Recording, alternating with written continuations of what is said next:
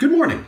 We have already discussed the equations for rotational inertia of common shapes. However, we should also know how to measure the rotational inertia of irregular shapes. The rotational inertia demonstrator from Arbor Scientific is a pulley. However, because it has 3 different pulley sizes, it does not fit any of the standard shapes. Flippin' physics! Our goal is to create a graph where the slope of the best fit line is the rotational inertia of the rotational inertia demonstrator. Our setup has an adjustable mass and a force sensor hanging over one side of the pulley. Let's start with the free body diagrams. Bo, please draw the free body diagrams of all the forces acting on the pulley and the hanging mass. Sure. On the pulley there is a force of gravity acting down at its center, and a force normal also acting at its center, only up, and a force of tension acting down where the string is. If we follow the string down to the hanging mass, there's an equal magnitude force of tension acting upward on the hanging mass where the string is, and a force of gravity of the hanging mass acting down on the hanging mass. Mr. P, does the mass of the hanging mass include the force sensor? Yes, the hanging mass includes the force sensor and the mass which is hanging from it. Billy, remembering that our goal is to create a graph with the slope of the best fit line equal to the rotational inertia of the pulley, what should we do next? Well, because net torque equals rotational inertia times angular acceleration, I think we should sum the torques on the pulley. So the net torque on the pulley with the axis of rotation at the center of the pulley, or the axle, equals, let's define the positive direction as counterclockwise or out of the board, because that is the direction the pulley will rotate. Both the force normal and the force of gravity which act on the pulley act right on the axis of rotation, so they will not cause any torque on the pulley.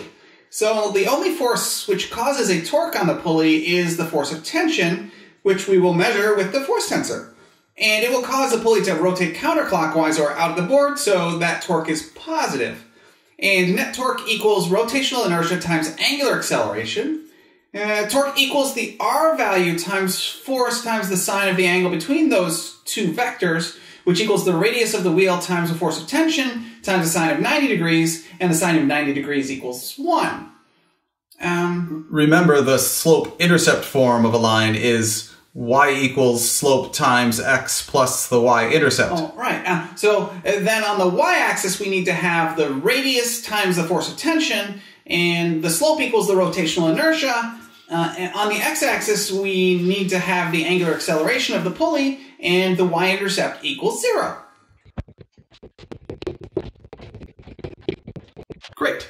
Now let's collect some data. The pulley has 3 different radii. The smallest is 0.0202 meters, the one in the middle is 0.0286 meters, and the largest is 0.0385 meters. Our first trial has a hanging mass of 0.103 kilograms, is on the smallest pulley, and looks like this. From the force sensor, we get the average force of tension for this trial while the system is accelerating to be 0.955 newtons. Now, this force of tension we measured acts on the hanging mass. However, because the force of tension acting on the pulley acts on the other side of the same string, we know those 2 forces of tension are equal in magnitude. We also know the pulley radius is the smallest one, which is 0.0202 meters. But the angular acceleration needs to be calculated using the uniformly angularly accelerated motion equations. U fishy M. Yes, U fishy M. Okay, for every trial, we know the initial angular velocity equals 0, and for every trial, we can measure the change in time for a change in theta of the pulley of 2 revolutions, or 4 pi radians. For this first trial, it takes 55 frames for the pulley to rotate through 2 revolutions, which at 60 frames per second is 0.916 repeating seconds. Bobby, please determine the angular acceleration of the pulley from that information. We can use the uniformly angularly accelerated motion equation. Angular displacement equals initial angular velocity times change in time plus 1/2 times angular acceleration times change in time squared. The initial angular velocity equals 0, so that term cancels out. Multiply both sides by 2 and divide both sides by change in time squared, and angular acceleration equals 2 times angular displacement divided by change in time squared, or 2 times 4 pi all divided by 0.916 repeating squared, which equals 29.910 radians per second squared. Very nice. Now we can perform this with 4 different hanging masses and 3 different radii for a total of 12 trials. Remember, we are plotting angular acceleration on the x-axis and pulley radius times force of tension on the y-axis. So we need to add pulley radius times force of tension to our data table. And we can plot all of that data on our graph. And add our best fit line, which has an equation of y equals 0.00067x, or pulley radius times force of tension equals 0.00067 times angular acceleration.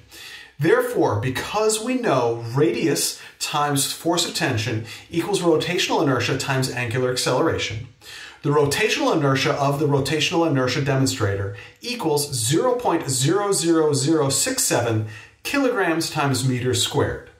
Bo, please confirm that the units for the slope of our best fit line work out to be kilograms times meters squared. Well, from our equation, we know the slope of the line equals rotational inertia, which equals the radius of the pulley times tension force, all divided by angular acceleration. The units then are meters times newtons divided by radians per second squared. A newton is a kilogram times meters per second squared, and we can flip radians per second squared when we bring it out of the denominator. Second squared cancels out, and radians have no dimensions. They're just a placeholder, so radians drop out, and we are left with kilograms times meters squared. Thank you, Bo. And thank you for learning with me today. I enjoyed learning with you.